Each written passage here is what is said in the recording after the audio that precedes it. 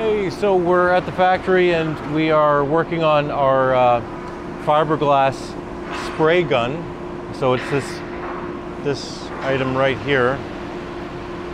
You can see one of our guys is working on trying to fix it. The way it arrived didn't really work very well, so we're trying to do some upgrades to it so it will function better because it's not mixing.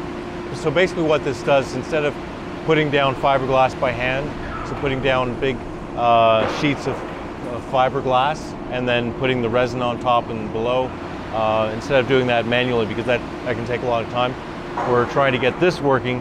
And this basically has these spools of fiberglass, and they get pulled in through this arm that comes out through the gun nozzle, and then it gets mixed automatically with resin. So right now it cuts the fiberglass as it comes out every several inches. So it sprays, and it's called a chopper spray gun. So it chops, sprays, and puts resin in at the same time. So you can actually work much faster. And it's not good for doing complete manufacturing of the pod, but it's good for some parts of it. So we're trying to get it going, because if we can get this going, that's going to make things much faster for some of the processes we want to do at the factory.